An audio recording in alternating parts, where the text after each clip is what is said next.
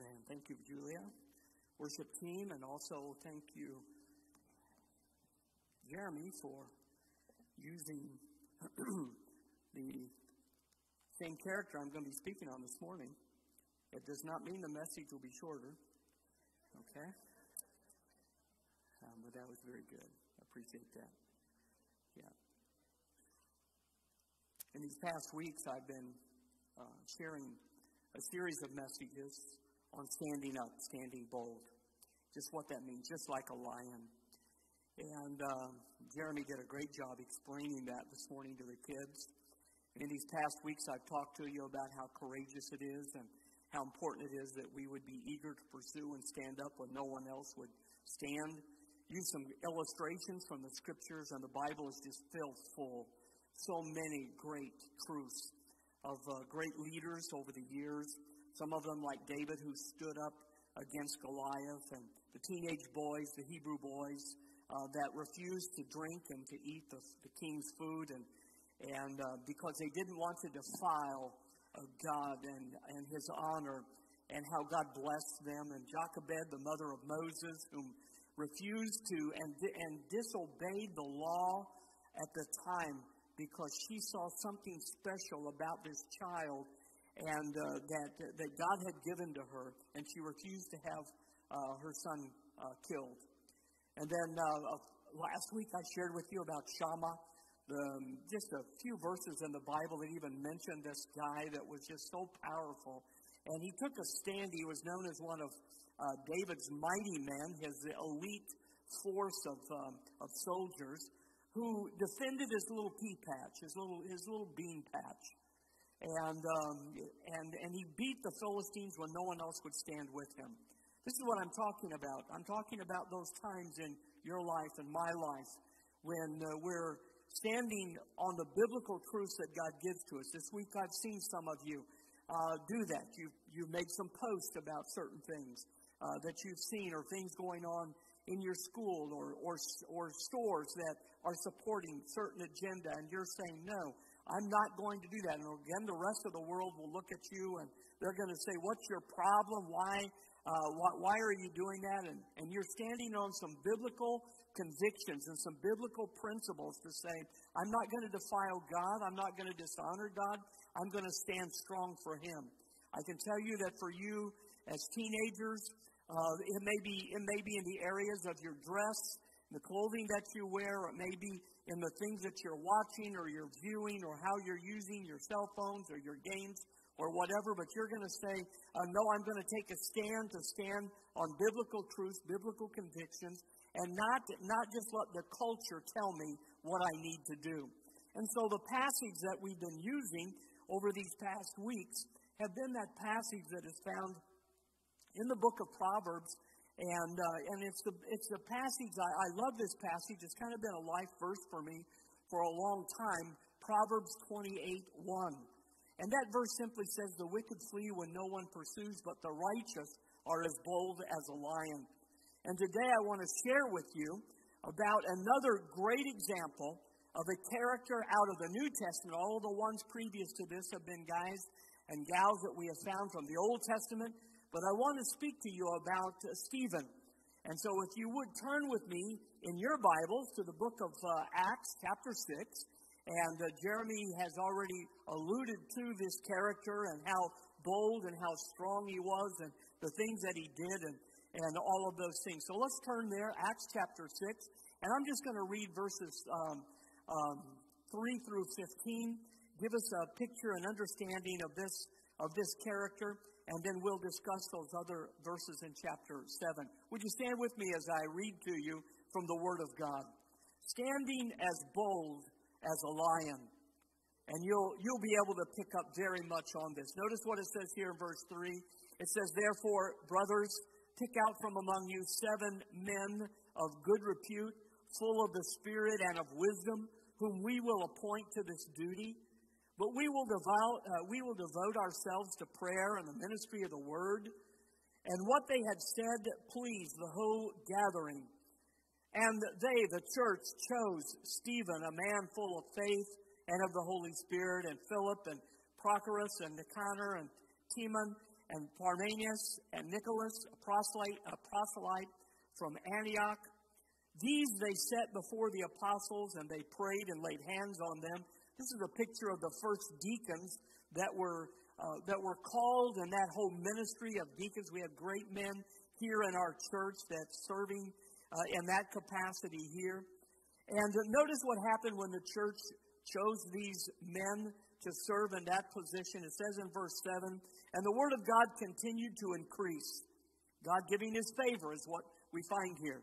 And a number of the disciples multiplied greatly in Jerusalem, and a great many of the Jewish priests even became obedient to the faith. And then in verse 8, it gives to us, zeroes in on one of these 7 characters. It says, and Stephen, full of grace and power, was doing great wonders and signs among the people. Then some of those who belonged to the synagogue of the freedmen, as it was called, and of the Cyrenians, and of the Alexandrians, and those from Cilicia and Asia, rose up and disputed with Stephen. But they could not withstand the wisdom and the spirit with which he was speaking. Then they secretly instigated men who said, we have heard him speak blasphemous words against Moses and God. Remember, some of these same groups of people were the ones who falsely accused Jesus. The same groups of people. And they stirred up the people and the elders and the scribes, and they came upon him and seized him and brought him before the council. And they set up false witnesses who said, this man never ceases to speak words against this holy place and the law. For we have heard him say that this Jesus of Nazareth will destroy this place and change the customs that Moses delivered to us. Now notice what it says as they're looking at this man, Stephen, this deacon in the church. And gazing at him, all who sat in the council saw that his face, the face of Stephen, was like the face of an angel. Let's pray together. Father, we ask for 3 things this morning. We ask, first of all, Lord, that you would open our eyes to see biblical truth. We need that.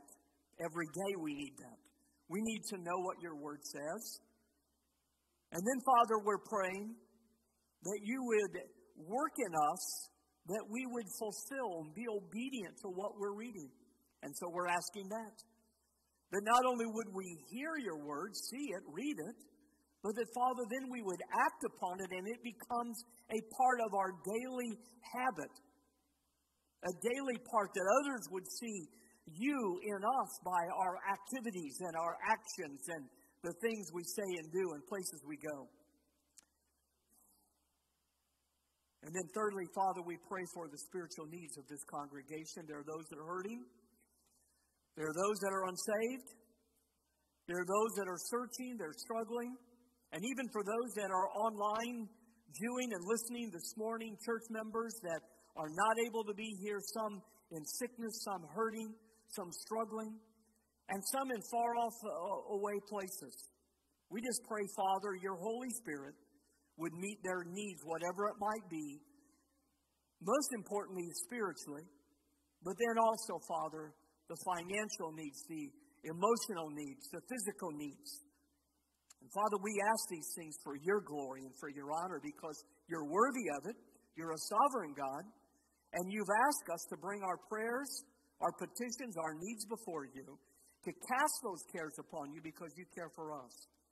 And so we're asking that today. In Jesus' name we pray. Amen. You may be seated. This is a great passage of Scripture. I love preaching from the book of Acts. I enjoy very much what the Word of God has to say. Let me just ask you this. When is it easiest for believers to give a testimony of what God has been doing for him or her? Well, the obvious thing is most easiest. If I said to some of you here, would you share a testimony? Different ones would stand up. It's easy to share a testimony among believers. It would be easy.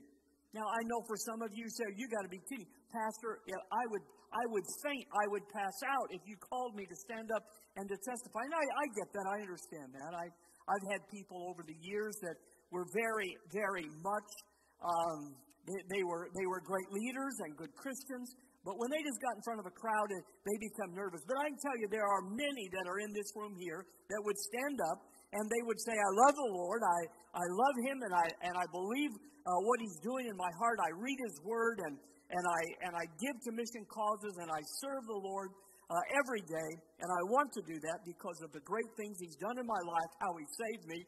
And you wouldn't have any problem whatsoever singing, Oh, How I Love Jesus. And you may get all excited about it and maybe fall into an apostolic Pentecostal fit. I don't know. But you certainly would become Bapticostical about it. But now, wait a minute. Let me just ask you this, though. What about when you're in a crowd of unbelievers? When you're at the mall? When you're in the workplace? And some of you work in some very difficult places. You told me, you shared with me, that the environment that you're in at your workplace is not a good place. The language is terrible. It's derogatory toward women. It's cruel, it's mean, it's hateful, it's nasty, it's dirty. What about when you're at the workplace? What about when you're at a ball game with your peers, with your friends? Or you're in an entertainment setting? When you're at school? When you're hanging out with your friends, just cruising the strip or wherever it may be that you're cruising? How easy is it for you to talk about the Lord in those kind of places? When we talk about being bold and bold as a lion, I'm telling you, that's what it takes.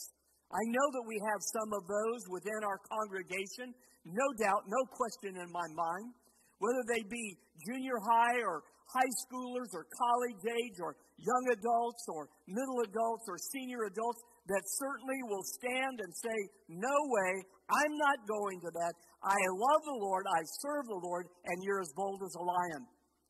I know also, because I personally have been there through the years as I've grown over the years, how hard and difficult it has been for me when I first got saved to be in that work environment where 90 to 95% of those that were there used foul language constantly and were saying things and wanted you to listen to their crude, dirty, nasty jokes or wanted to show you something. And I've had people like that around me, and how difficult it's been to speak out for the Lord. It's been as I've grown and I've learned and I've loved the Lord and I've seen how faithful He is that He's been able to use me in those kind of environments. I believe we're headed for a time when more of us, if not all of us as believers, will be called upon to stand up for Jesus.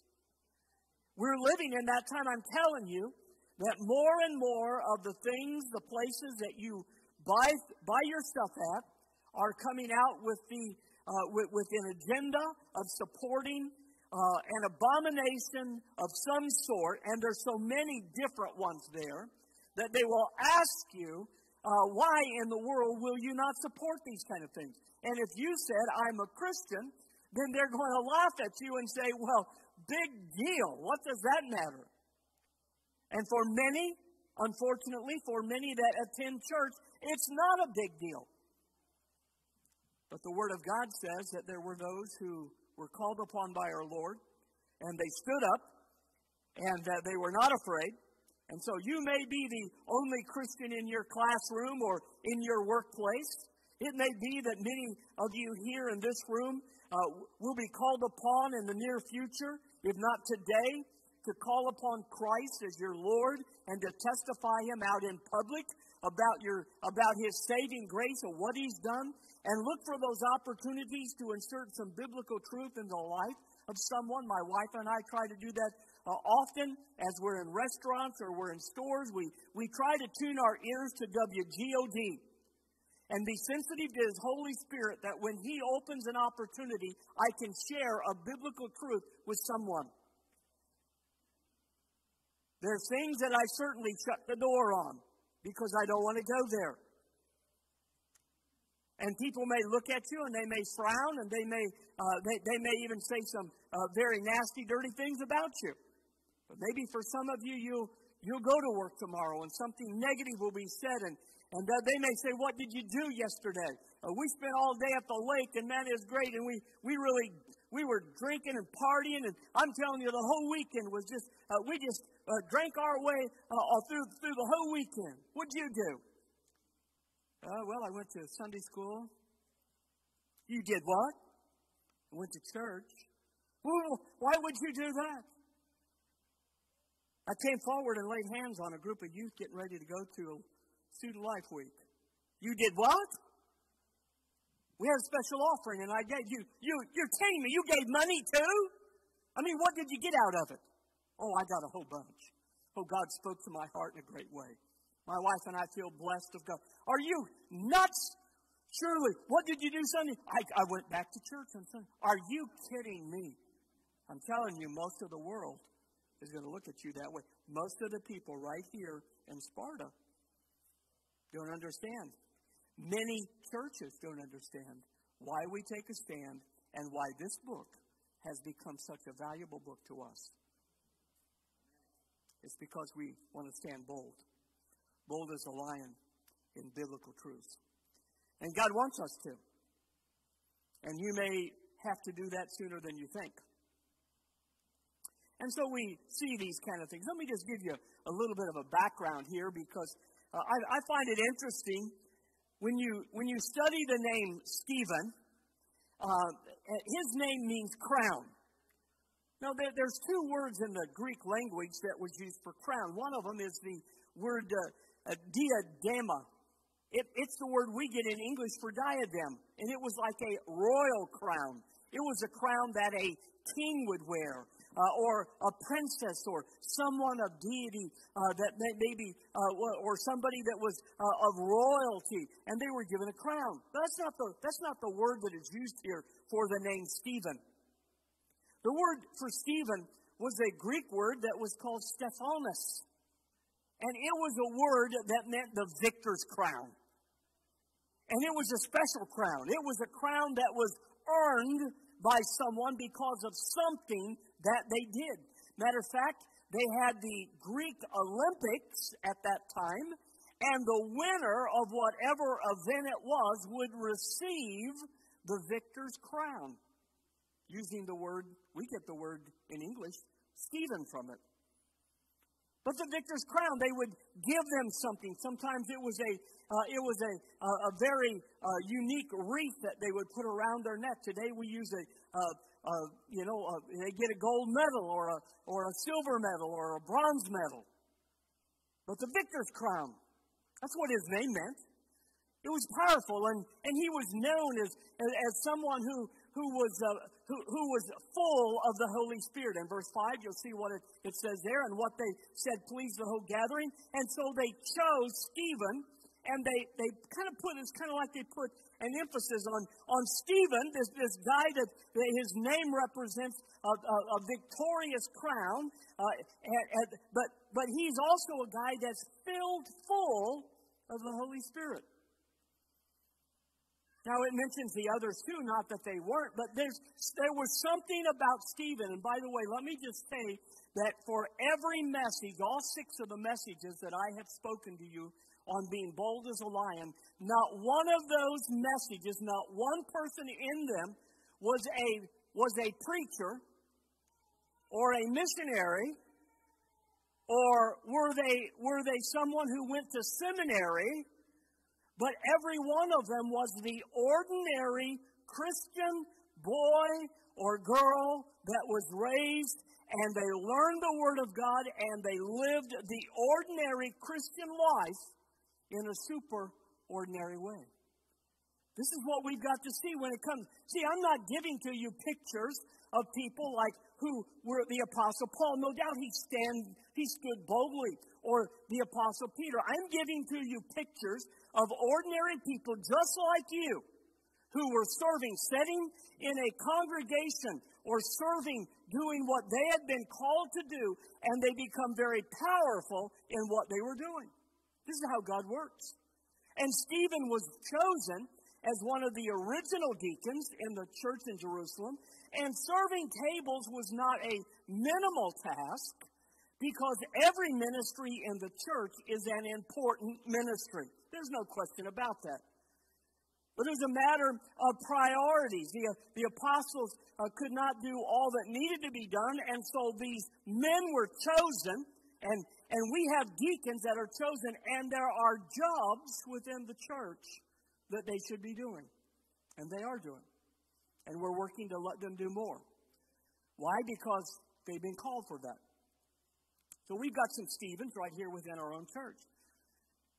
Now the question is how many Stephens do we have that's wearing the victor's crown, that's standing boldly to do what God would have us to do?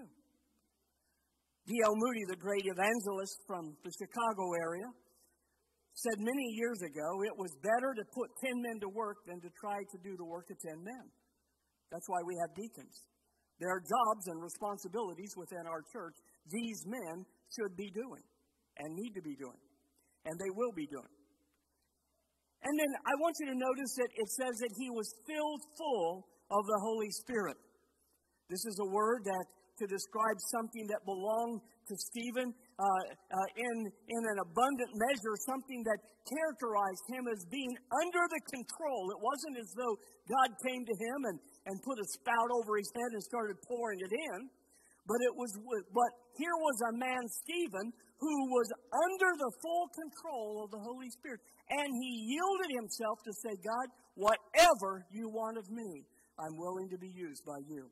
So it was a voluntary. To be filled with the Holy Spirit is how God works. It's something, it was something that didn't come from the outside, but it had to do with something that was happening on the inside of Stephen's life. And so that's what happened here. And we see the evidence of the Holy Spirit at work in Stephen's life. In verse 3, it says he had godly wisdom. In verse 8, it says he had great faith. And then in verse 8 also it says that he had godly power. All of these things are important. They're areas that are very important. Now, here's what I have found over the years. And I like this quote from Oswald Chambers, a great man of God. He is an Englishman. He was an officer in the English military. He served in West Africa and Northern Africa for many years. He's written My Utmost for his highest tremendous writings, just devotionals. But he said this: whether I hear God's call or not depends on the condition of my ears. I can tell you that right now. This is some real good biblical truth right here. Whether I hear God's call or not depends on the condition of my ears. And exactly what I hear depends upon the condition of my heart. You see, God wants you to be as bold as a lion. And there's some that are cowering down. But as believers, all of us should be as bold as a lion. Let me give to you something here that I think will help us in understanding those truths. First of all, every believer needs godly wisdom to speak out for Jesus. Notice in Acts chapter 6, verse 10, the words that the Bible describes this guy, Stephen. It says, but they could not withstand. Who are they? We're talking about all of the religious elite of their time.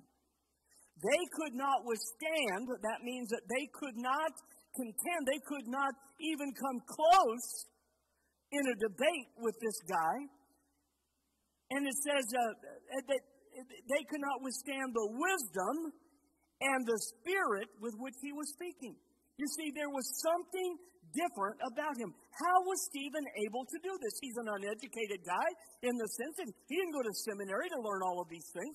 Some of you are saying, I couldn't speak out for God. I can't do these kind of things. And that would be an impossibility. No, it's not. If you're a believer, just as Jeremy stressed, most important, you have to know who you are. If you're a believer, something took place at the very moment that you gave your life to Christ. The Holy Spirit of God moved into your life. You could have been kneeling at an altar here. You could have been sitting in a pew back there. But at the very moment that you gave your life to Christ, something happened, and that was that the Spirit of God moved into your life. And Stephen was able to share and to say what he did because the Holy Spirit of God was in him, the same Holy Spirit that's in you. You know what one of the biggest problems with pastors and preachers and missionaries over the years have been? Not releasing church people, believers, to do the work God's called them to do. Could you imagine if the apostles had said, "Now hold it here just a minute, Stephen. You're getting a little bit carried away here. You know you're not a preacher. You shouldn't be leading this Bible study. You know, Stephen, you shouldn't be doing." People are starting to say that you have the wisdom of God. And you need to back away just a little bit. And you shouldn't be trying to debate these religious scholars. You leave that up to us. We've been trained for that. They didn't do that at all. You know why? Because they believed in what's called discipleship and discipling, and that means that Stephen became a student of the Lord Jesus, and as a student of the Lord Jesus, he grew, and the apostles released him to do the work of the ministry. You see, it's not what's going on here at this church building on Sunday. That's the most important, significant thing of the week. You know what is? You being out in the workplace. You being out in the marketplace. You going out. This is the filling station. This is where you come to be taught, okay? Really, even in the early church, it wasn't the evangelism station. It was the training center. So you would go out and do the work of the ministry of evangelizing an unsaved world. And Stephen was doing just that. He caught it. He understood it. And he was remarkable. He was one of the first mentioned soul-winning deacons here. Now, he wasn't the only one because Philip, also being mentioned here, we find him a little bit later as a second soul-winning deacon. And so the responsibility of the deacons were to be soul winners. That's part of every Christian's job, their responsibility. And so Acts 6 and 7, we find out some tremendous truths about what was taking place. And every believer needs godly wisdom, comes from the Holy Spirit of God, to speak out the biblical truth that God would have for us. And so I know that there's times that, I'm afraid I don't know that I could do that. I don't know that I'm able to do those kind of things. But there was something unique about what was happening in Stephen's life. Let me give you a Bible promise. Luke chapter 21, verse 12. You can write this down in the margin of your Bible, right here beside this. You can write that down. And this verse says, "But before all of this, they will lay their hands on you and persecute you, and delivering you up to the synagogues and the prisons, and you will be brought before kings and governors for my name's sake." Because you're a believer. Now notice what he says. This is a Bible promise he gives to us. This will be your opportunity. Listen, Mr. Spiritual guy, spiritual gal, spiritual teenager. This is your opportunity, a setup that God has said so that you would be sharing out into a lost world. And he's given to us a Bible promise that this is your opportunity to bear witness. And then notice what he says in verse 14. He says, "Settle it therefore in your minds not to meditate beforehand how to answer, for I will give you a mouth and wisdom which none of your adversaries will be able to withstand or contradict." Isn't that exactly what the Bible is saying here that Stephen was able to do? Absolutely. There should be an amen right there. Okay. Stay with me. Here's the second thing. Not only do we need to speak out for Jesus, but notice in this passage of Scripture in verse 8, every believer needs godly power to stand up. Not just speak out, but to stand up for Jesus. And notice what it says, "And Stephen, full of grace and power, was doing great wonders and signs among the people." Well, he wasn't even a preacher. What was he doing this for? Well, because I want you to know that, again, when the Holy Spirit of God, he doesn't say, let's see, preacher, missionary, deacon. No, we're going to wait on you a little bit. He doesn't. No. The same Holy Spirit. I found this out. You know, one of my biggest problems was on the mission field was that when some of our tribal people trusted Christ, I did not trust them with the Holy Spirit that was living in me. I don't think they can do that. I don't think they're ready for that. And I doubt it. If I had to do it all over again, very early on, I would be turning more over to them. Very early on as believers in helping them. And you know what? They will make mistakes. Because you made mistakes and I've made mistakes. And I go back and look at I have some of the first outlines that I ever preached 43 years ago. I am embarrassed. I read them and I want to send a letter back to that church. I am so sorry that you had to listen to this. I'm glad it was not recorded. Only in heaven. And you know what, God, when He heard me preaching, then you know what He did? He said, "Well done, thou good and faithful servant," because He looked at me from the perspective of where I was spiritually. Now listen, after 43 years, if I was still preaching that, He would say, you know what? Big problem here. About 20-some years ago, you kind of said, well, I've got this one down, and I no longer need. No. See, the thing is, it was the Holy Spirit of God that was at work, and Stephen was full not only of wisdom, but he was full of grace and power and doing wonderful things. And the people noticed it. They saw it. They could tell the difference. Now, let me give you another promise, because there's a great promise here that I believe that can help you. And I want you to see, first of all, in Acts chapter 7, this isn't the promise, it's coming next. But I want you to see the message of where he stood up boldly and he preached the message. He said this, "You stiff-necked people, uncircumcised in heart and ears, you always resist the Holy Spirit. As your fathers did, so do you. Which of the prophets did your fathers not persecute? And they kill those who announced beforehand the coming of the righteous one," speaking of our Lord Jesus, "whom you have now betrayed and murdered." He was pretty bold. He stood up in the midst of them, didn't cower down. This guy that wasn't a pastor, wasn't a preacher, wasn't a seminary graduate, the church member that loved Jesus, serving in the church. His main job was setting up and getting food distribution and serving and meeting the needs of the people in the church.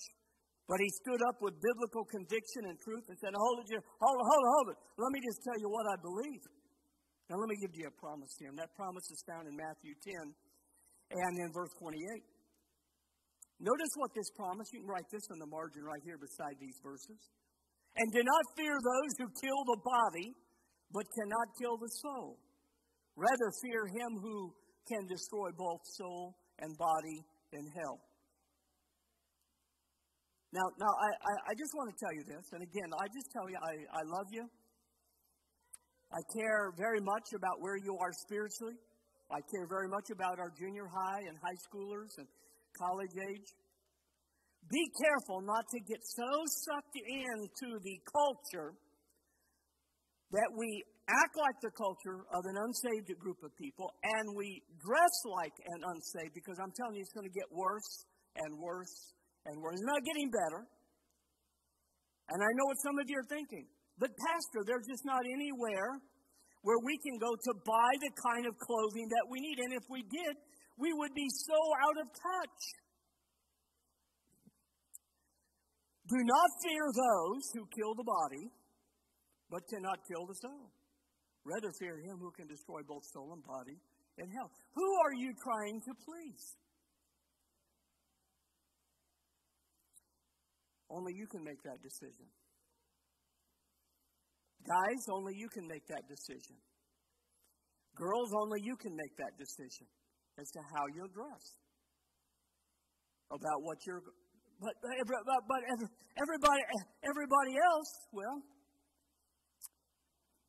broad is the road that leads to destruction, Jesus said.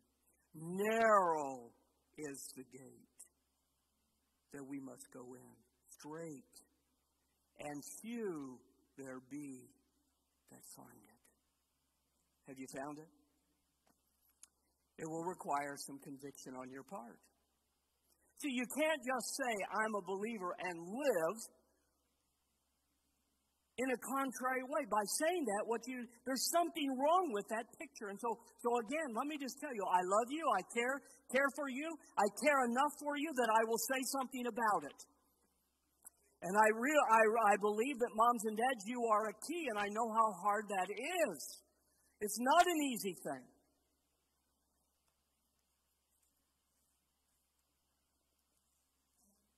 Because you don't want to hurt your kids, but you got to be a parent.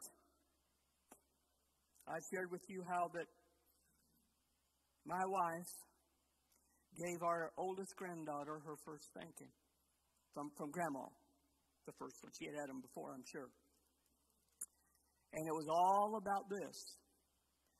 Grandma and her were walking out to the mailbox. The mailbox was on the other side of the road. And she did not have Grandma's hand. And Grandma said, let's go out and get the mail. And Casey June takes off running. And she runs across the road. Grandma is saying, stop, stop, stop. Casey June didn't stop. She ran all the way across, and then she waited for Grandma on the other side. Praise the Lord, there were no cars coming.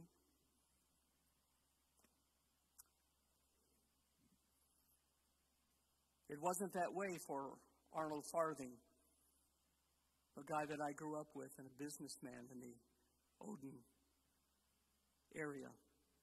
His daughter, about the same age, was on a little bicycle. And he was on a bicycle with her on a country road. And they were going to cross the highway. And she darted out in front of him, and he's saying, stop, stop! And the car hit her. And she died. I remember, as a high schooler, going to the funeral for that little girl.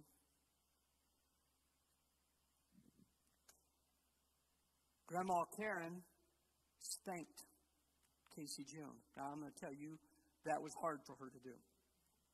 Why did she do that? I don't want her hurt. I have to teach her the right things. Stephen was standing boldly.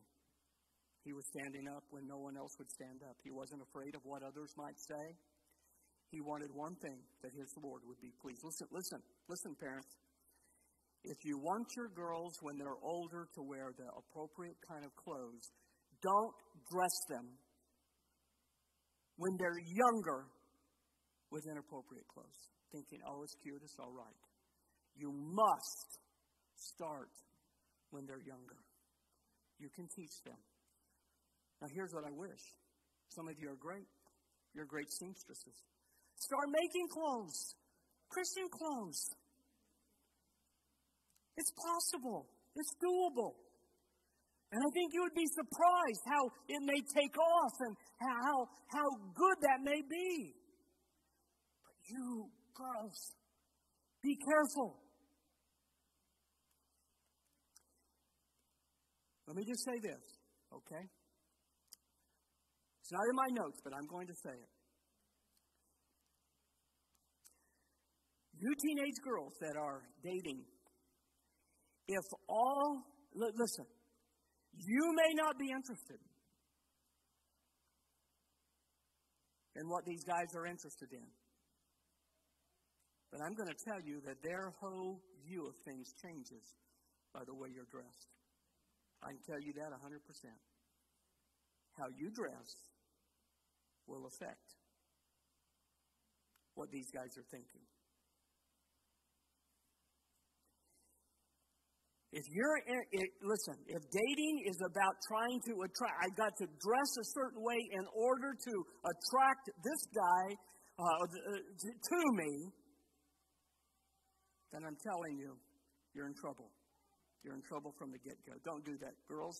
I'm going to tell you, God. Listen, we're talking about the very God that spoke our world into existence, this great God. When He's the Lord of your life, He will give to you somebody that is worth having in life, that can be a great husband, a great leader, and you can be champions living for Jesus. Stand bold. Don't be afraid. Stand bold. Make a determination. It doesn't matter what everybody else is saying, what they're doing, how they're doing it, and how they're dressing. You do what's right. Okay, let me move on. I know I've been meddling. Let's go to the third thing, and this will be the last, and that's this. Every believer needs godly faith to suffer for Jesus. Suffer? I mean, the Bible says here in verse 5, Stephen was a man full of faith. You wonder what kind of world we live in when good and godly people like Stephen can be murdered by religious bigots? But we have similar problems in our enlightened world today. Hostages are being taken. Bombings and killings and maiming of innocent people and shooting and assassinations and all of it done in the name of politics and religion. It's going on everywhere. I just read this week.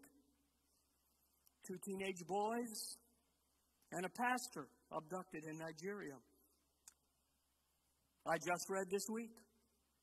Christian girls were taken in Pakistan to become in the sex trade by Muslims.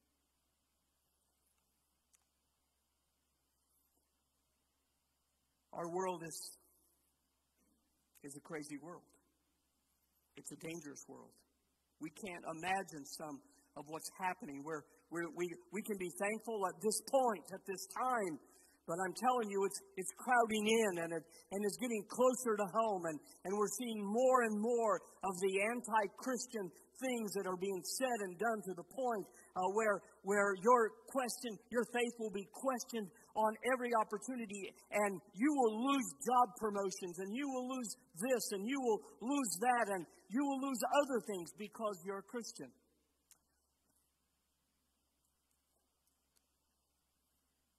And so for some reason we think that if we're full of faith and we're not going to suffer or have problems, that our faith is going to get us out of all kinds of difficulties.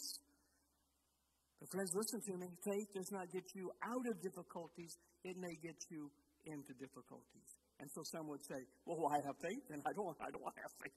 I don't want to have it get into more problems because you love the Lord and you know the eternal rewards of that, spending eternity with Jesus.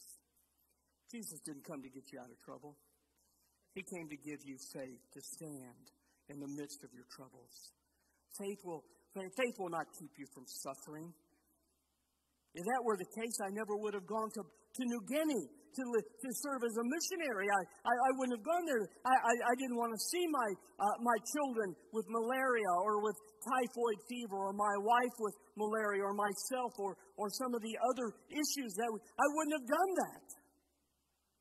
But faith enabled us to go through all the suffering to say, to you be the glory, to you be the honor. A man full of faith and of the Holy Spirit. That's what Stephen was. That's what Stephen was doing. He was filled. Something had taken control of him. And he spoke out. And so in verses 54, I want you to notice what this man of faith, what he experienced and what he did. It says, now when they heard these things, they were enraged. He preached a message, one of the greatest. Now here again, he preached a message. Earlier we find Peter's message, and there were 3,000 people that come to know Christ on that day. Stephen preaches a message, and he got 3,000 stones. Not souls, stones. It wasn't Peter. He was a layman. Stephen, just like you. And he knew his Bible. We have the greatest recorded New Testament historical accounts of the Old Testament because of this deacon. He was a deacon that knew the Word. He studied the Word. He read the Word. He lived it out. You can too, as a layman. You read the Word, you study it, you take this book, and you be like a sponge, and you soak up everything you can. You read it every day. You listen to messages. You listen to them on the radio. You spend time before you start your day. You spend time after your day is ended in just looking to the Word of God and saying, "Oh God, I want to be a sponge and soak up all that I can in knowing You." You can do that. You'll be a champion for Jesus. Some of you have that kind of a heart and a passion. It says, now when they heard these things, they were enraged, and they ground their teeth at him. And they cried out with a loud voice and stopped their ears and rushed together at him. Then they cast him out of the city, and notice what it says, and stoned him. In verse 55, notice what it says. But he, full of the Holy Spirit, gazed into heaven and saw the glory of God and Jesus standing at the right hand of God. And he said, "Behold, I see the heavens opened and the Son of Man standing at the right hand of God." Just a couple more verses. And as they were standing, and as they were stoning Stephen, he called out, "Lord Jesus, receive my spirit." And falling on his knees, he cried out with a loud voice, "Lord, do not hold this sin against them." And when he had said this, he fell asleep, meaning he died. See, the great question is not, do you have great faith to escape?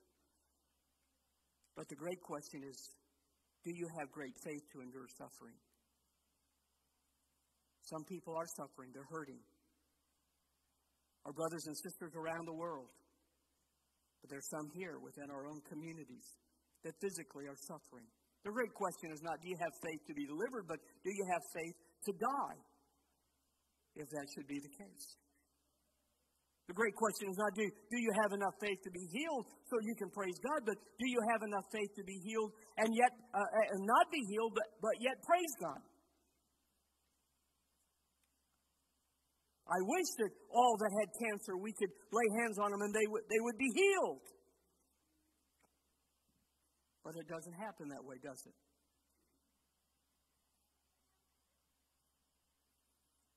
If you're expecting the Christian life to be a pleasure trip, you're in for something quite different. Someone's given you, and they're guilty of false advertising. It's challenging. And it's not a gloom and doom message, it's a message of hope. I can tell you that the Bible tells us a great passage of Scripture that we find here, and it's so good when we read it. I'm reminded of what the book of Revelation tells us, and how that God gives to us His Word and takes care of us in the midst of those kind of things, the reward that you will have. He says that you will have the victor's crown. Let me tell you something else that happened out of this. There was a young man that was there at the stoning of Stephen. And he was saying, "I'll hold your coat. I'll hold your coat. I'll hold your coat. I'll hold your coat." Maybe he was too young. Maybe he wasn't a good rock thrower. We don't know, but he was holding the coats of all those that was around. And this young guy's name was Saul. Later on, Saul became the Apostle Paul. I believe oftentimes when Saul would refer to himself as the chief of sinners and feeling so guilty, he remembered those times of holding the coats of those that had killed one of the first deacons in the church there. You notice that when Stephen died, he did something. When Stephen died, the last words he said was, "Lord, do not hold this to them. Do not charge them. Forgive them." I wonder where Stephen heard those words. Perhaps since he was from Jerusalem. Maybe it was that when Jesus died on the cross, that Stephen was a young boy, a young lad looking up, and he seen this man on the cross whose blood was shed and his life was being given. And Stephen heard this man say, Lord, forgive them because they do not know what they're doing. And so Stephen, at a young age, gave his life to Christ. He studied the Scriptures the best that he could. He knew and was used by God. And the time came for him to die. And his thoughts was just the same as what he saw and remembered as Jesus, his Lord, had died on a cross. Now, this morning for us, where does that leave us? What about you and where you are? Some of you are going through some difficult times, challenging times, no doubt. But let me just back that up, because before that, what you need to be looking at is, do you know Christ as your Savior? Have you given your life to Christ? You'll never be able to be bold as a lion. You'll never be able to stand strong, dealing with the issues and the things that are thrown before us on a daily basis unless we have Christ living in us. He gives to us the godly wisdom like what Stephen has. He gives to us the faith we need. He gives to us the working of His Holy Spirit to do what we need to do on a daily basis. It's only going to be through Christ and through what He can do. And so that's where it always starts. And some in this room, perhaps you've never prayed and trusted Christ as your Lord. Would you do that today? Would you give your life to Christ today? And so let's stand together. We'll ask the Lord to speak to our hearts. Father, in the name of Jesus, I pray that over this crowd of people that's here, your Holy Spirit has spoken to them and helped them to bring them to a place where they need to be, where each of us here are standing before you. We love you because of who you are, what you've done on the cross of Calvary. You've given your life, and because you've given your life to us, we want to live for you. We want to be as bold as a lion. We want to stand for the righteous things. And so we're praying for a moving of your Spirit in our hearts, even as adults, as teenagers, as junior high, as children, as young adults, that, Father, we would be living a life holy for you. Convict us and move us to where we need to be. In Jesus' name we pray. Amen. Amen. Would you come as God has spoken to your heart this morning? You step out. You come as Julie leads us.